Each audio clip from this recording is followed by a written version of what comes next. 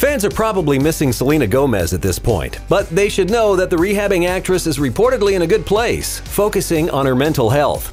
According to Us Weekly, the 24-year-old has been at a secluded treatment facility in Tennessee trying to best cope with lupus, anxiety, panic attacks, and depression.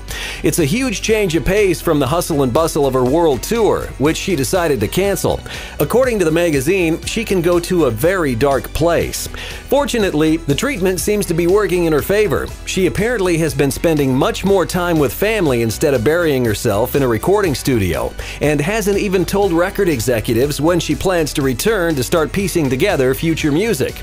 Instead, Us Magazine reports that Selena has been sighted at a variety of Tennessee eateries where she's just like any other guest, laughing a lot, and she seemed happy and relaxed. Good to see Selena choose recovery over recording.